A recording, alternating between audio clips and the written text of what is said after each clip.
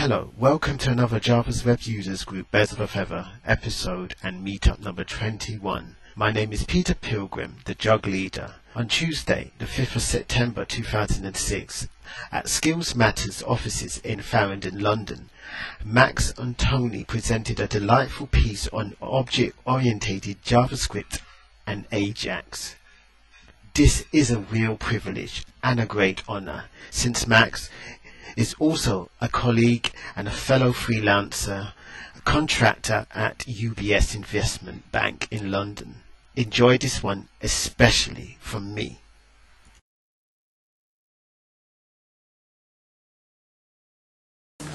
Hi.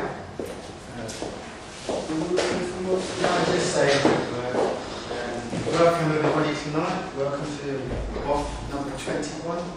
Now I'm going to hand over to Max Antoni, and he will present object-oriented AJAX for you. Enjoy. Thank you. Yes.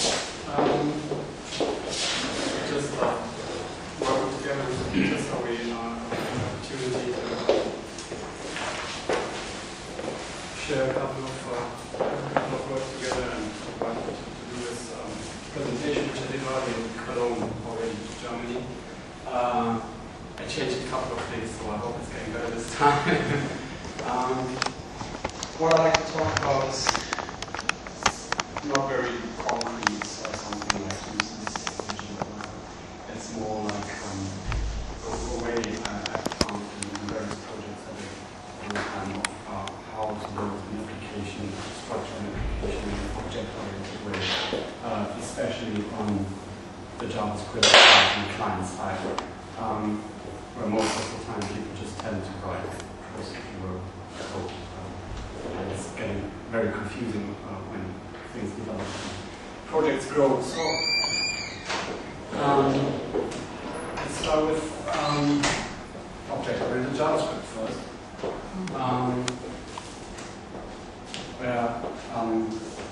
which is kind of different from how you develop things with Java. Like you're using prototypes instead of classes, which means that JavaScript is more prototype-oriented language. I don't know, just a question of how many people of you just worked already with stuff like that?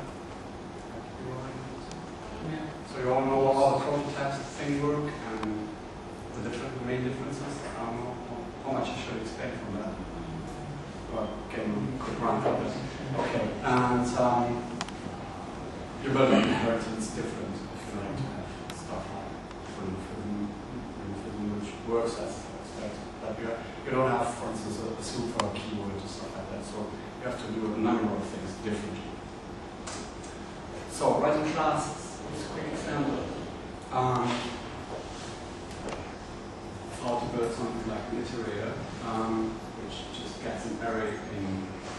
So the first statement is just a construct. And you just reference everything by this keyword to assign something like fields, and extend the prototype by saying class name, prototype dot method name, and then assign a method. So this example is just based on an array, so very simple iteration, which is like the Java way of iterating over an array. So it has next and next.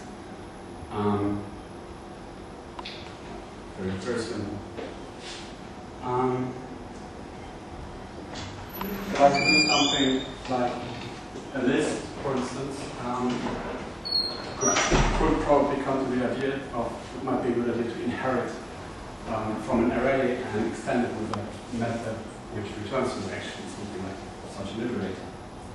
And this interesting part of how you do that for setting up a prototype, in that case a new array. And that one makes this prototype inherit all the methods from an array. So you can use this list, newly instantiated list, just as if they were arrays and plus the additional methods you define underneath. second line, constructor, is just a reference back to its own constructor. You can skip that line, works in every browser. But the specification itself says that there has to be a constructor, so this is just the way of doing it properly. So might be sometimes useful if you like to do something like back reference or debugging information, getting back the constructor from the current object. And then, just like I said, the super keyword doesn't exist, so you can do something like a static access variable, which just points to the prototype of the array itself, which allows you then to access superstars in that way, which doesn't read very nice, unfortunately. It doesn't look like a super dot or whatever. Especially you have to use that call method on the function itself and provide the reference to this object. Everybody familiar with that notation? No? Not really? Functions are methods. Of course, no. Functions are objects of themselves in JavaScript. So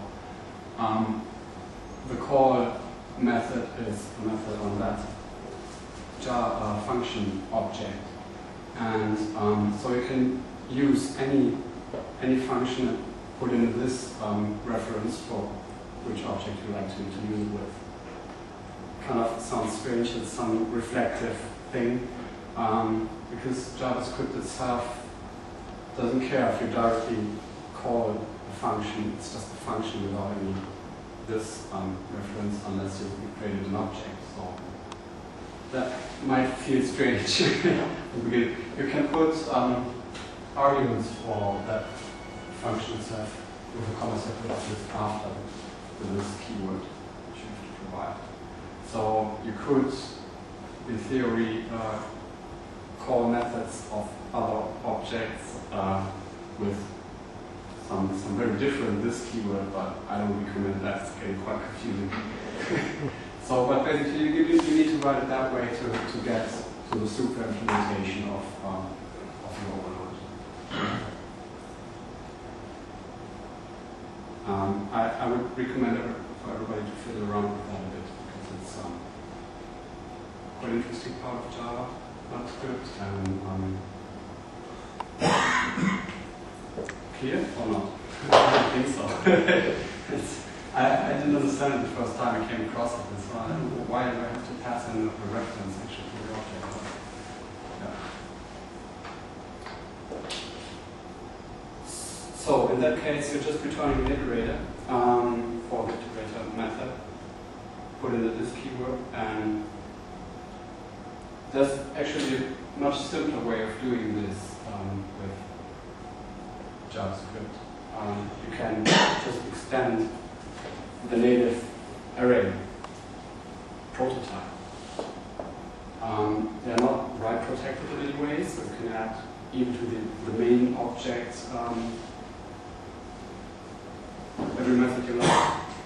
Prototype, for instance, the framework has its name from that keyword and uses that massively by extending the object with stuff like for deriving classes from each of the building classes in a way that looks much more the Java way.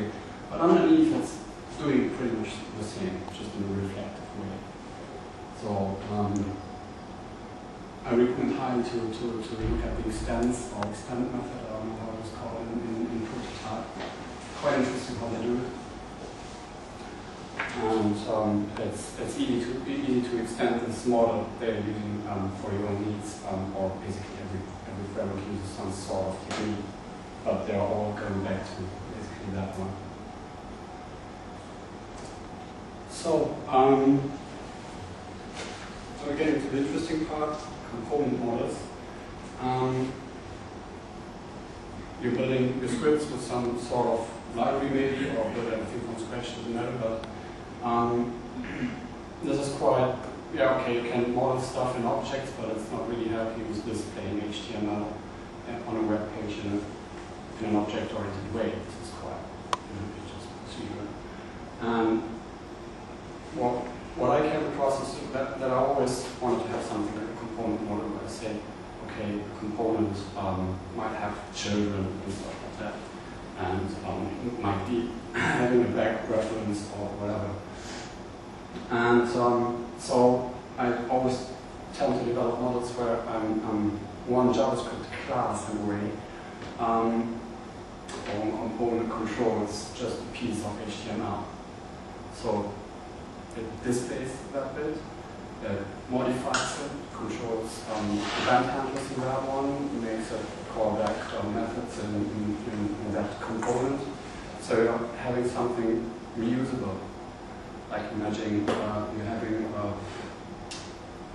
a link which opens up a special pop-up, whatever, or a link displaying something in the target container. You reuse that link everywhere in the pages because it's always working the same way. And then a component, just you want to build something in the way of a tree, because HTML is pretty much a tree. Or XML in the case of when you're dealing with XML object components. So the base component always controls all the child components. So if the base component gets deleted, all the child components get deleted. And if you render the main component, it renders all the underlying components. So you can plug them together to bigger reusable pieces.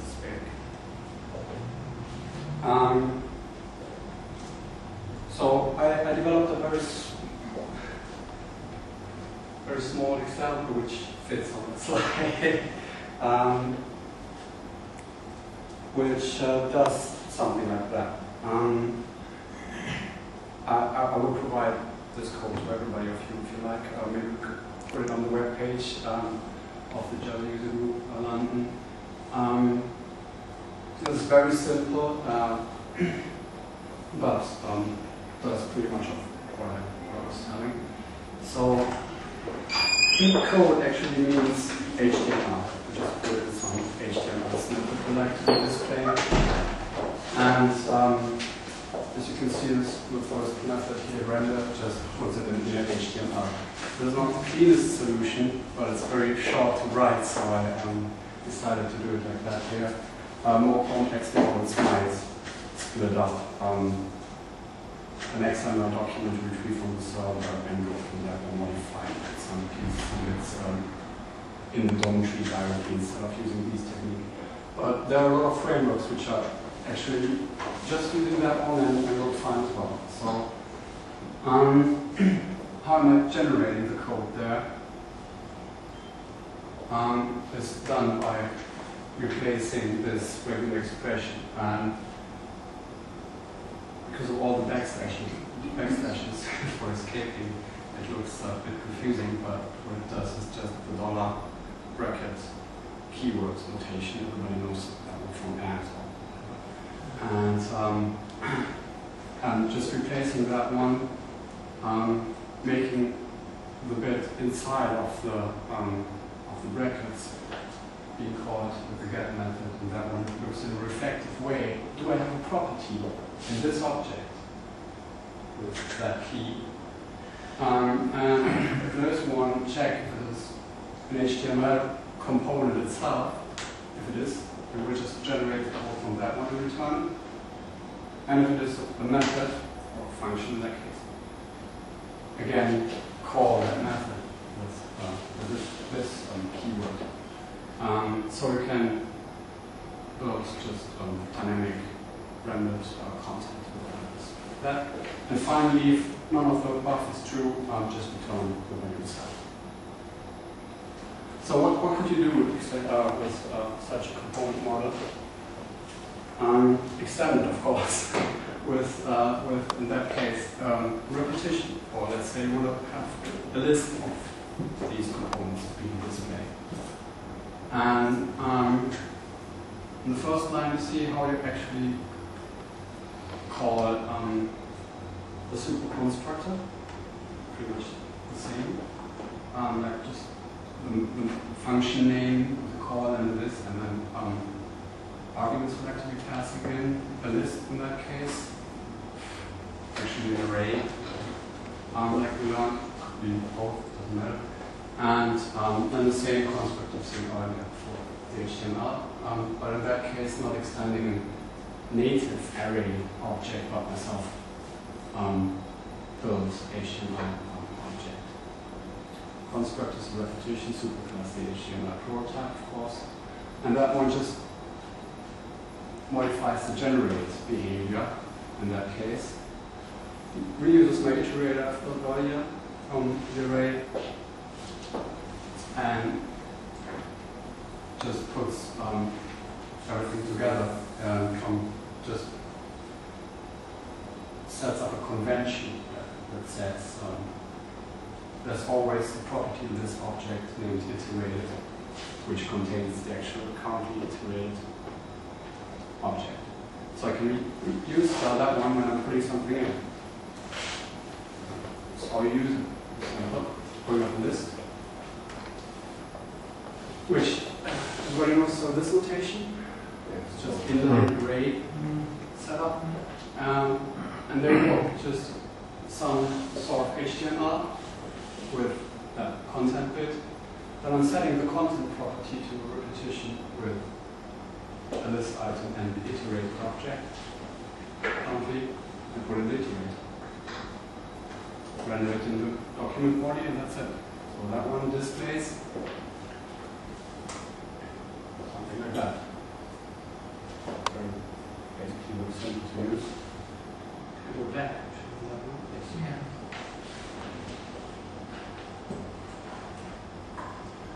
Are there some questions on how this works together? So basically a component you've written is this a more sophisticated tokenization. In a way? Yes, and that's clever. This is just some sort of an experiment. This is not the way I'm doing it in current real-life applications whether on work or I've built an own framework which does it in a pretty simple, very different way. But I just came across that idea of having something very, very short to build up short applications, just if you needs nothing like a real, very big framework. So I thought that was a good example maybe for a presentation like that. Generally, I just like to show everybody the idea behind that. You can do it in various different ways, especially for if you're using the DOM directly. You can modify using something like that again or whatever. But the basic concept behind everything is always that you let the repetition in that case, for instance, control each and every line of the repeated object and provide information like that, which is reusable. The HTML part of that is reusable. You can just plug them together. You don't have any dependencies. So if you're developing on a model like that, just for the client side, this has nothing to do with AJAX, of course. To that moment, you end up with a library of very reusable smart classes, just like you're building Java classes as well. Because I came across the fact that in JavaScript applications or JavaScript applications, most people just tend to rewrite everything from scratch and copy-paste code heavily, and in the end, nobody knows where it is when you come up and try to do some changes. So, what else? Especially when you're running AJAX applications, you can encapsulate the whole communication bit in an object model. And what I did once is having a base implementation which provides me the basic communication layer stuff, like getting information out of the XML and getting back from the server. and having some methods that are overloaded for actually creating the XML HTTP reference, that object, which is created differently in IE. So, and there's one browser switch for instantiating that object, and after that, it just works on a polymorphic way. You don't have to just run through browser switches like that. You set basically your framework up once and then it runs from that point. Same could be done with a lot of other browser-specific implementations, for instance, with event handling things. So you could wrap up every time you get an event, you could wrap it up in an object again, and have one sort of unified model of accessing attributes in the events, because this is different in every browser again, like especially IE and W3C browsers. So another very interesting bit, of course, then how do you bring this together with models on the server side? And basically, the requirements for that are, again, loading stuff like basic component loading. Dojo has something like that, package structure, and so you need something like where are you registering your components and stuff, modeling something like the current Windows state you're dealing with. You might need something like creating a component from a factory or whatever, which could integrate with the first point. And you need a flexible enough generic communication layer, which provides you with possibilities like call that method on that object, render this component, put that component in the other one, or so. Generally. I'll leave that up to you, all these things. There's no way of doing that in a way that is flexible for every need. That's always, this bit, especially the communication layer, is very different depending on how your framework is structured, how you're building up your application, what needs you actually have. Some people just send only form information, and some people have heavy interactions between client and server side, so it depends. Is that clear what I'm thinking about there? No, I said you were. I can't believe that. So I just came up with some best practices I was collecting over the time, which I got to read the slides and stuff. I'm sorry, I just finished that yesterday. Basically, each component has a server representation, which means that you connect it in a way. If you're writing the framework, say you load to that class and you get exact some sort of reference where you can say new instance, and it gives you back a Java object which controls the client-side object, which you're creating that.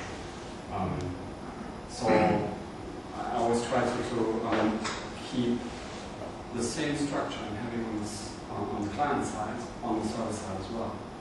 I don't really need every data I'm displaying, I don't need the whole DOM tree or whatever is displayed in the browser, but just the basic structure, so I can reference every single point, and I'm flexible enough if somebody comes up with an idea and we'd like to change some image or whatever.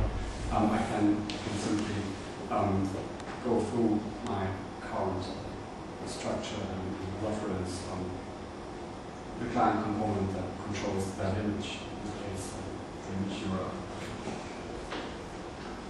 So basically, the server objects control the state, like they replace content components if you like to change a piece in your layout, or especially it is a good idea if you're having a mouse click which should call a method on the server or do something on the server, trigger some sort of action. If that action is actually some handled by exactly that object which controls the server side. So you're getting then the unit of usability in a way. If the server side behaves exactly like a controller on the client side, and you can reuse these functions just as if they would be on the client side, but from the Java side. So you're getting a bridge at that point, which allows you to control the client in a way, just as if it was just a remote machine. What I'm also doing is using the same type hierarchies on the client side and on the server side. So, in our example, if I'm having HTML component, I will have a class for that one on the server, and the repetition will be derived from that one on the server. So that makes sense, obviously, but sometimes there are cases where it's not that obvious that this might make sense, and then you find yourself duplicating and copy-pasting methods. And so I highly recommend to always stick with the same structure. Sometimes you only have an HTML component that does a little trick different, but and you reuse the server implementation, which is fine. But basically, you have the same structure kind of on the server. This is unfortunately something I haven't seen yet in frameworks. I don't know if somebody knows something. Do you know one? No, I'm just thinking this is what you're sort of talking about a little bit is what ActionScript has in Flash, which is a gateway to call remote classes. Okay, but that would be then just you need a Flash file for this, right?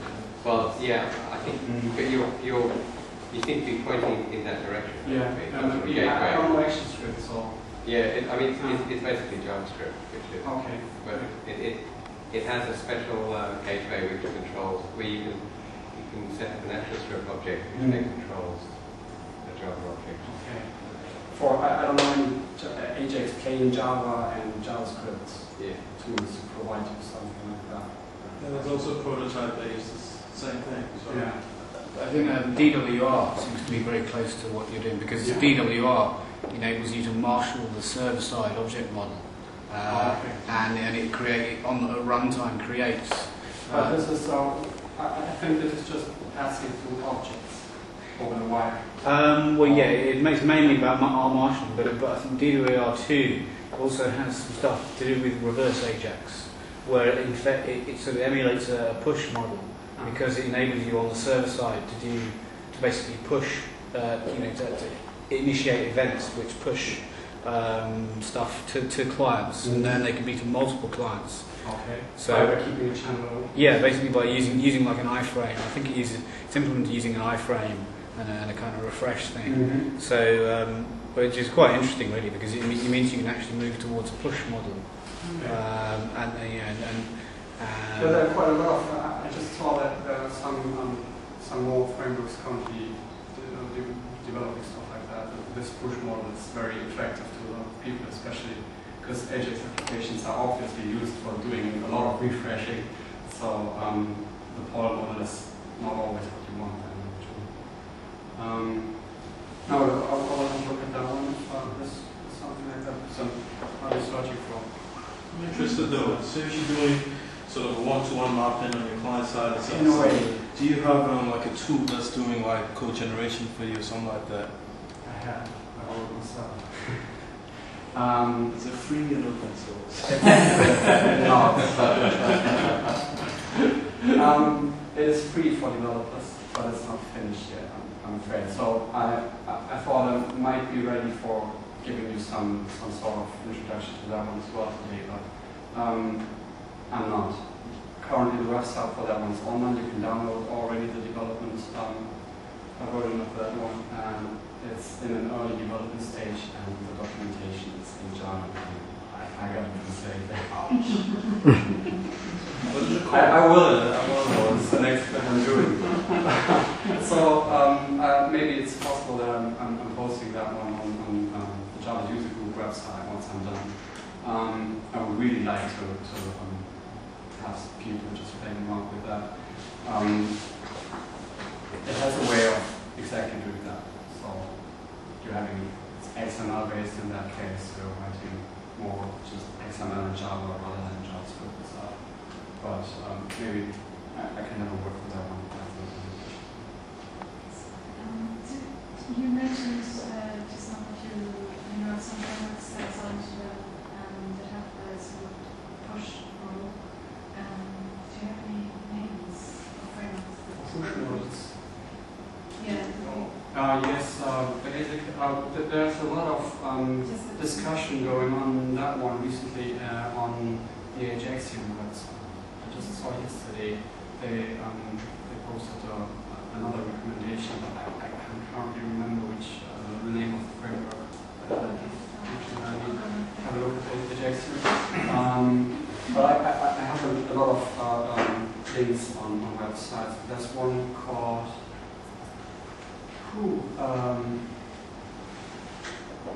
I gotta look that up. Maybe I can just post a list of links results. Most of the stuff I'm referencing to is unfortunately in German as well, so I always gotta try to find something that that's in English. So it's very same information. Can I pick up on the topic? Oh, that's actually what these frameworks try to do. Yeah. You don't have a real one-to-one connection. It's still HTTP. So you're based on the borders of HTTP.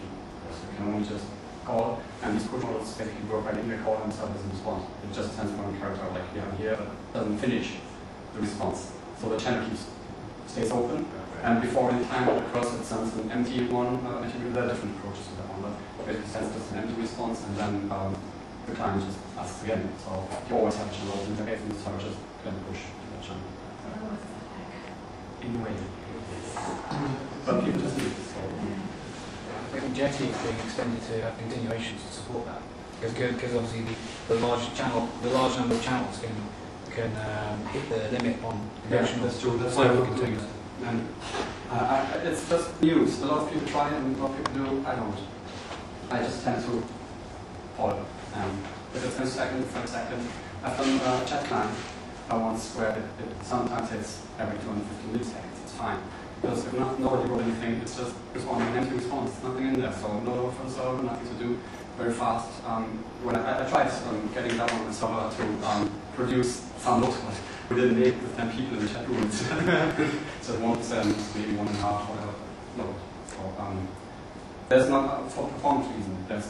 You don't have to. It's just really nice programming for the server. These push models, you're talking about the commit methodology, or what I've seen on Ajaxian, which is a different model. This is the one I also just, yeah. Okay. That one, yeah. It's, they came up with that first, I think. Mm-hmm. The first one where I came first. I don't know how far the framework itself was. What is it called again? Comment. The acronym I can't remember. Sort of like AJAX, but continuous object, something.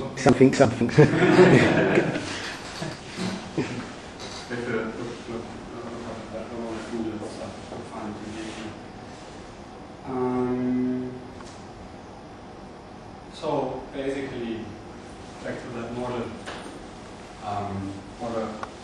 That one is tricky. Server objects basically for our model of HTML. So need something like maybe another HTML circuit, render it, and that's just one of those. You can build models like these very simple.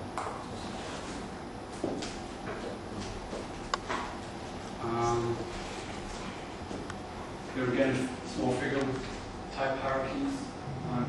Doing this. I explained earlier. So I think it's assume that's it.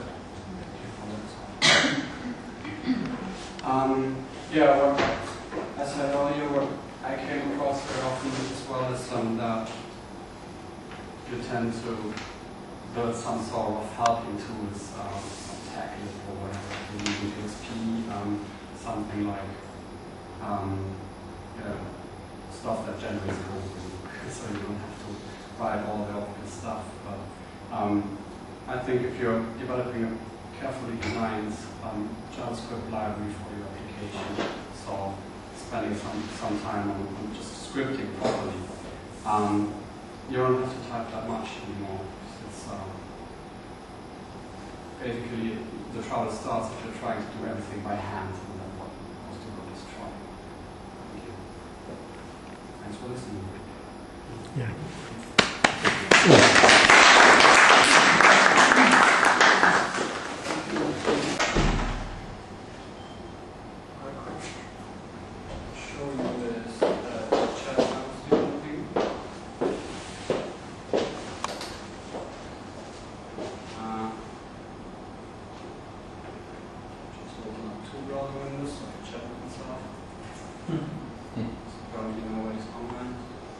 Do you have any experience with the Google Web Toolkit? No, probably not. But what they do is translating Java code for JavaScript. And the idea is not too bad, but it causes a lot of load because they translate it. Who actually asked to you? Who else? They have to translate a map and all that kind of stuff, all these utility methods you need, and send them off to the client, so you get a lot of kilobytes of script that you actually don't want and you don't read them because everything is built into JavaScript already you need for Are they actually doing translation? You sure they're doing that? You sure they're doing that rather than They're using native objects. I thought that's what they were doing. Yeah, basically they do, but they have to grab it to suit the API. So I will have a look at that one. I think it's an intelligent way of doing it, yes. But I don't know if they're really doing some sort of component oriented. So I think so. I can't see it. I think for GWT, it looks like the programming model is much more like Swing. Yes. You know, you kind of lay out things, add buttons, and much more like classic Swing stuff than web design. What I personally like is to be in control of what's generated. So these kinds of frameworks are great. It's generally you have very few work with that. You don't have to code JavaScript at all most of the time, which is for most developers great. But if it comes down to stuff like you like to do some animation in the browser, or have some serious bug in one special browser and you can't control how it's done, it could be annoying. Depends on what you need. If there's a framework that suits your needs, it's just fine. Well, they used to say nobody got fired from IBM if you used their stuff, but perhaps that's true enough of Google.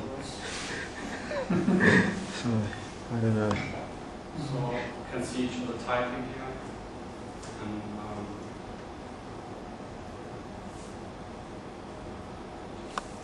talk to yourself. And that one's done in my case. I always wonder, do people who are doing a lot of AJAX, do they ever consider ActionScript in Flash at all? Because it looks like most of the stuff that people are trying to do with AJAX are stuff that people in the Flash and ActionScript community have been doing for ages. True. So, in your experience, have you ever considered doing Flash ActionScript, the stuff you're doing with AJAX? And if not, why? Not for myself, because currently I'm paid good money for doing AJAX. That's why we stick with it. Good answer. But yeah, in a way you're right, but what the AJAX community answers to that is you need a plugin for doing ActionScript. You rely on nothing open, you rely on still on Adobe case. So a lot of people don't know about it. Hello? I mean, in that case, you're relying on JavaScript. Yeah, enabled on your browser, or people might have JavaScript disabled, but Flash installed or whatever. So you do that with a number of different technologies, but it's kind of personal taste. So a plugin that has almost like what 90% penetration, 92%. That's not a plugin anymore. That's your platform. So yeah, true. What you could do when you're dealing with HTML pages like this is to get all this resizing stuff for free. You can change the size for free, which you couldn't do with Flash. And you could, yeah, maybe you could just, if you build it in, but you have to build it, you get it for free here. I don't know if this would work, maybe it's not. Or stuff like searching the page for content. That's fine. I suppose a question to ask, will Adobe ever open source the action script? Because it seems like you got a collision between two worlds. If it wants more penetration in it, you know, maybe some of that technology should go into Rhino or Mozilla, and then people might find a more powerful use for it. If developers are not going to Adobe, maybe go the other way. Huh? Well, it will be. Yeah. That's a different application, but it's bigger.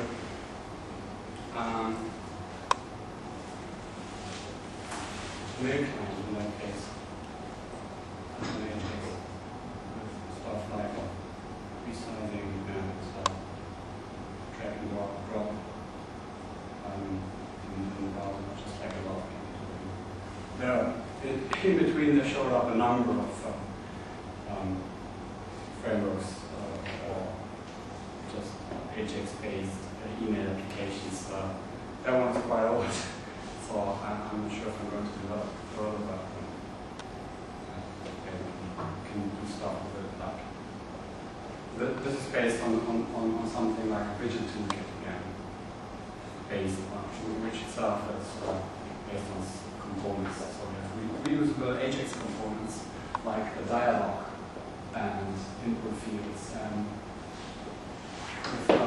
In that case, you don't have to care about the layout. You just say the dialog is this and that size, and it just stretches all the controls to fit that dialog.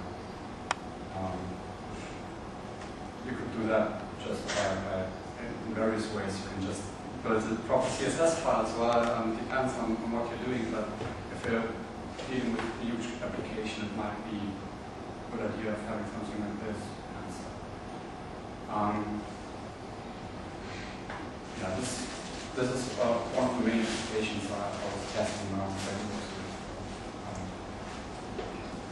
Interesting. What else can I show? I think most of the stuff is not really online. These are currently only 2 applications. I got some smaller stuff on my German web page, which shows something inline in the web page.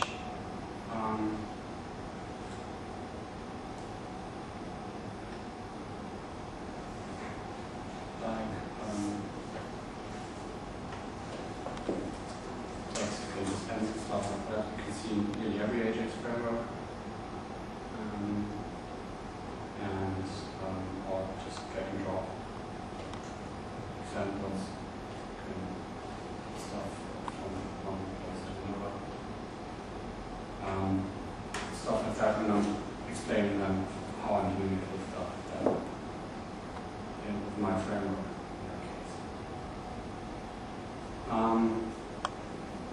But just like I said, I'm going to translate that stuff, and hopefully some of you will come back to that page. Then I don't bother with that anymore. Otherwise, anything else I can show you maybe some ideas.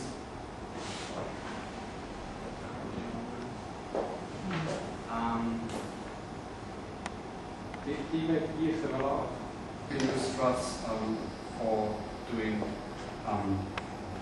AJAX applications as well. To just making a submit with AJAX. Struts doesn't care if it's a web page that's using a form or an AJAX script making a request and it was some close data. So you can easily reuse technologies like that. You just have to send the data in the same way a non-form would do. So that really depends, but in my own case, in my own framework, I'm just doing that one. It's not good on the other technology case. Except an ECMA proposal. So, ECMA proposal.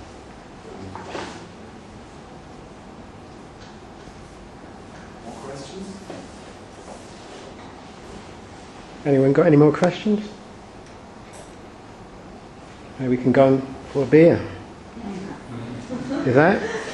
Sure? 1, 2. Okay, it's a beer.